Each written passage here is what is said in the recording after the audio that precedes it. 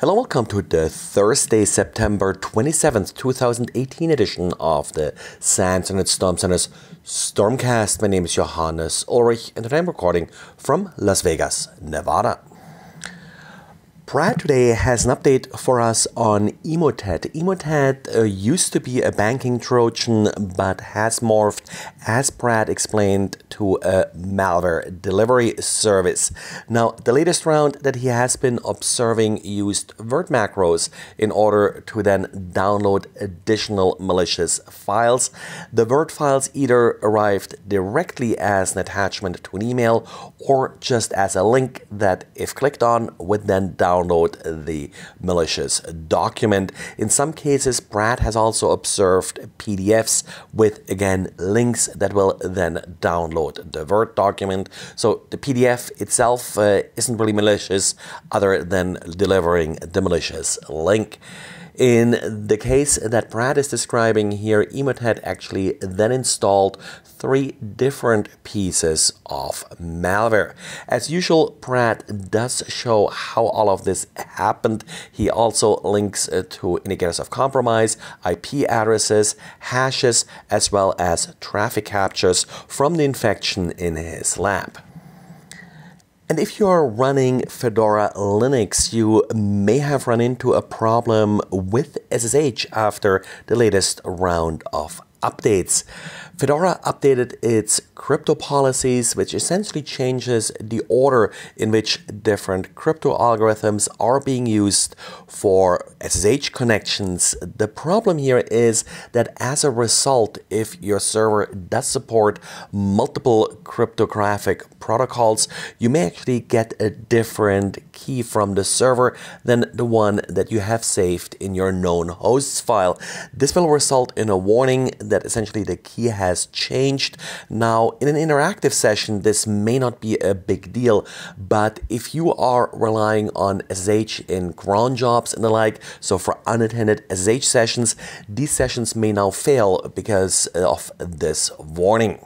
This affected Fedora 29, and an update has already been pushed that will revert this change.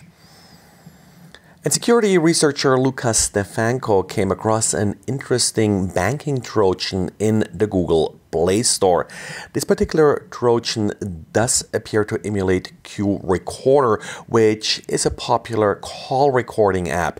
Once you install the Trojan, it will ask you for permission to draw on top of other applications. It justifies that with the need to display itself on top of phone call and other applications so you can activate the recording feature.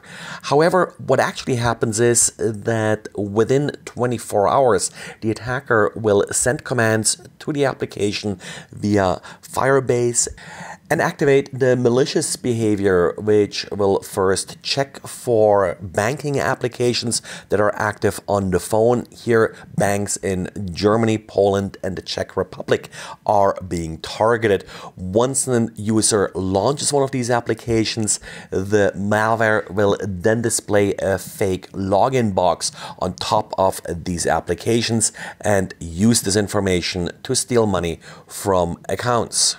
The malicious application was installed more than 10,000 times. According to one bank's statement, about 10,000 euros were stolen from 2 customers.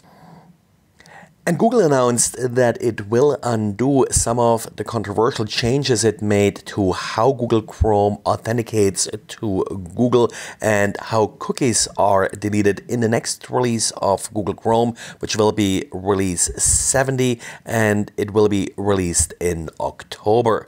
Yesterday I mentioned how Chrome 69 added a new feature where if you clear out cookies, Google's cookies will not be deleted, and also how Google Chrome will automatically log you in whenever you visit a Google website.